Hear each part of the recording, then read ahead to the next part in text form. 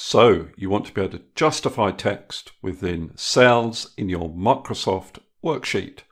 Now your starting point might be like this, or your worksheet might look like this, but it doesn't matter what your starting point is. The method to justify the text is exactly the same. You want to select both cells, and then you can either right-click Format Cells, or use the shortcut key Control-1. You need to go to the Alignment tab in the dialog box. If you're not on that tab, just click on it. And then in the horizontal drop-down, select Justify. Click on OK, and you can see it wraps and justifies the text within both cells.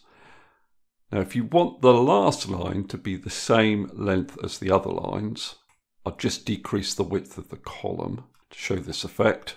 Then instead of justify, what you do is you select distributed. I then click on OK. Every line is now exactly the same length within the cells. Okay, that's all I wanted to cover in this particular video.